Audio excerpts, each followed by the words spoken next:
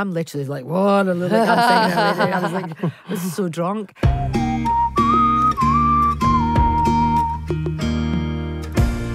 It's Harriet Scott, it's Ronan Keating, and we are playing Memory Lane with Sharleen Spiteri. So, for those of you that don't know, we take out a bunch of photos from the past, and we'll take a trip down Memory Lane with Sharleen. Exhibit number 1. Exhibit number 1. Yeah, I'm looking at this. I'm not kidding you. He looks literally. This is the guys from Radiohead, but it looks like he's got his hand in my back, and I'm a glove puppet. I'm going like this. How tall is he? Oh, he's gigantic. Is he? Yeah, he's gigantic. He's like really tall. I mean, I'm not the tallest of people, but Oh, you're tall. You're tall enough.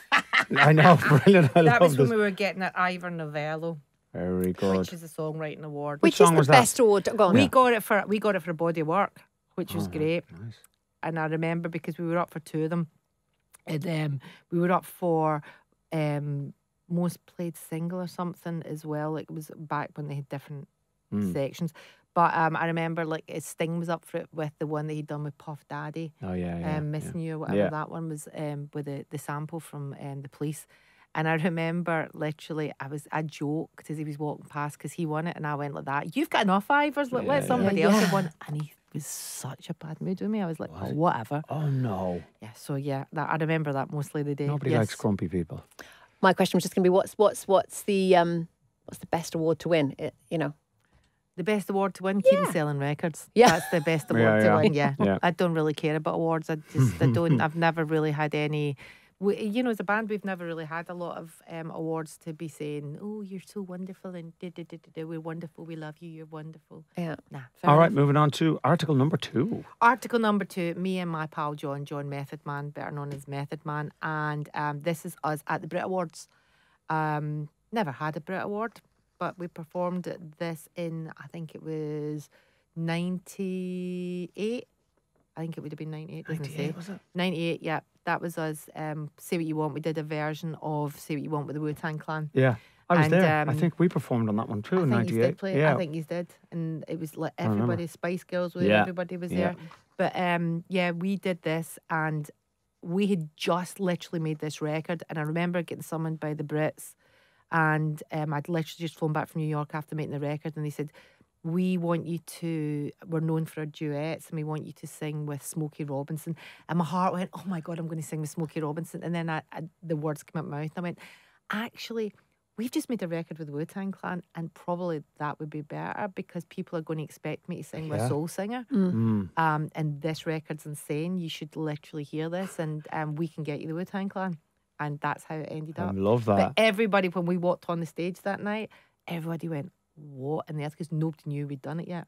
That's brilliant. And then the Huge. record hit What a that moment. day. I love that. Brilliant.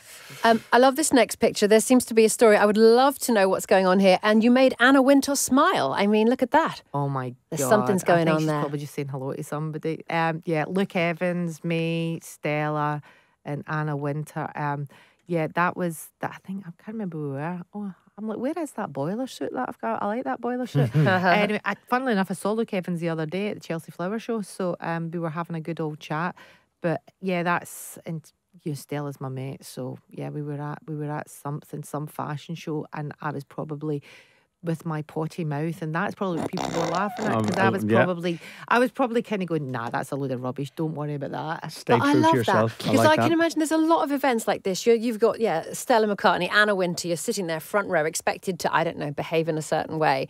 You need someone there who keeps it real. Keeps it real, yeah. Who says we have to act in a certain I don't way? know. Yeah, exactly. I wouldn't know what to do with myself. I'd sit there and think, oh You my don't God. ever want to put me and Stella together, because we will never act in a Love certain that. way. Love that. All right, picture number 4. Picture number 4 is me and my pal Thierry Henry. We were making a video. Thierry, we've been friends since he came to Arsenal when he first came to London. I was a season ticket holder for Arsenal, and I had been invited. I'd been at a fashion dinner and had met Patrick Vieira, and he didn't know I was an Arsenal fan, and invited us to come to a game, and and we met everybody afterwards. And Thierry lived one street over from me in Belsize Park at that point. And I said, France is basically our biggest market. So Is it? Yeah, it is. And Thierry and I got talking, and I said, listen, if you need somebody to show you around, meet a few people. And that was when we first became pals. And he is actually my daughter's godfather. Oh, so yeah, it's wow, what a friendship! And she's a massive Arsenal fan. There you go. Yeah, we're a bit gutted at the moment. I was like, we'll move on.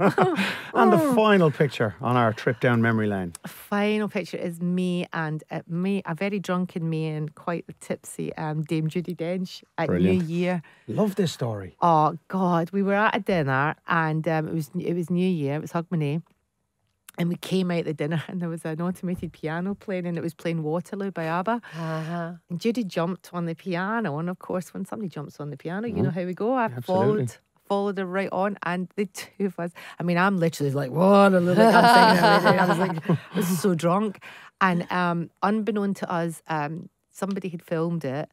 And the next day we were at the lunch and my phone was in my pocket and it was on silent. It was just going zzz, zzz, zzz. And I thought, oh my God, has there something happened at home with my daughter or something? So I look at my phone. My phone is just full of messages saying, you are on TV singing with Dame Judi Dench. It's everywhere. And my friend in Mexico City was like, I'm looking at you on TV right now. I love this. And so I go over and I showed Judy and I said, look. And she bursts out laughing and she goes, good God, if only we had known we'd have rehearsed. Well, it's the beauty and it's the danger of social media all in one right there. Well, do you know what? It was. I think everybody saw that it wasn't a rehearsed thing, and it was us just being a little bit of fun. So it worked all right. It's such a great moment. Well, Sharleen Spiteri, thank you for joining us on our trip down memory lane.